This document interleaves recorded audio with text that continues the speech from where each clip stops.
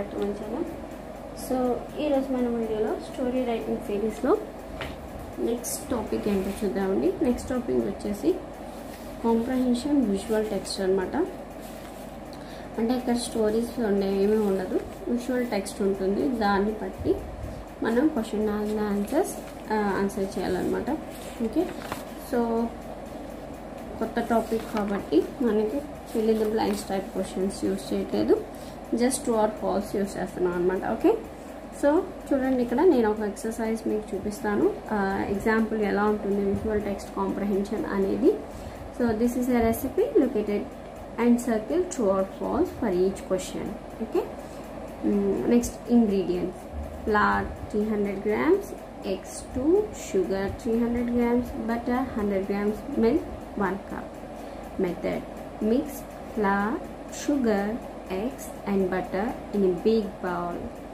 Add milk and mix well. Pour the batter into a tray. Bake in oven for 30 minutes. Cake is ready. So ఇది మన visual text.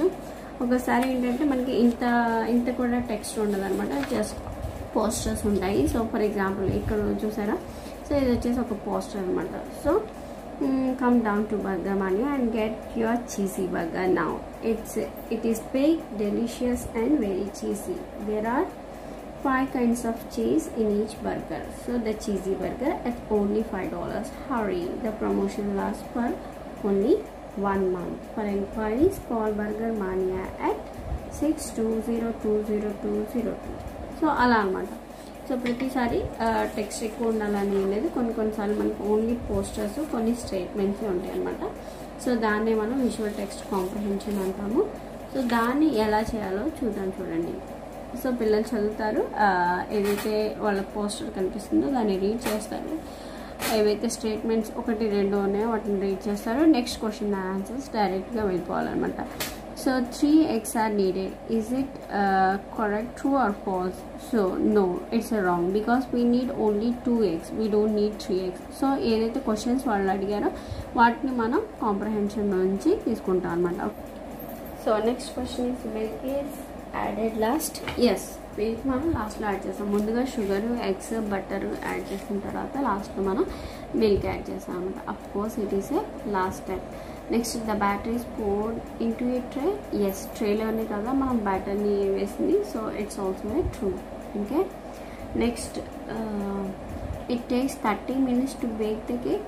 Yes, of course అది 30 minutes తీసుకుంటుంది కేక్ని bake చేయడానికి. Okay, so అలా మనం క్వశ్చన్స్ని solve చేస్తూ ఉంటారు. సో ఇలా నేను మీకు 5 వర్క్షీట్స్ ఇచ్చాను. ఈ 5 వర్క్షీట్స్ పిల్లల చేత ప్రాక్టీస్ చేయించండి. నేను ఫొటోస్ తీసి లాస్ట్లో స్క్రీన్ మీద యాడ్ చేస్తాను. సో ఇన్స్టాలో కూడా నేను పోస్ట్ చేయడానికి ట్రై చేస్తాను. కావాలంటే మీరు అక్కడ నుంచి కూడా డౌన్లోడ్ చేసుకోవచ్చు. ఇదండి ఈరోజు వీడియో. సో ఈ వీడియో ఎంతో కొంత మీకు హెల్ప్ఫుల్ అయింది అనుకుంటున్నాను. Thanks for watching. See you in the next video. Bye.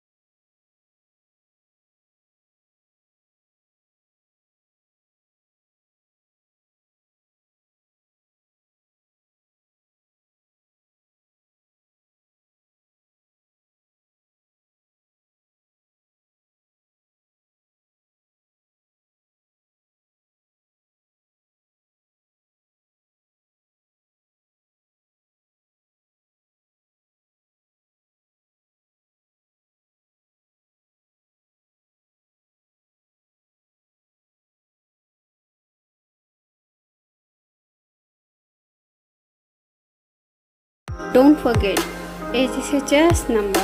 Happy learning!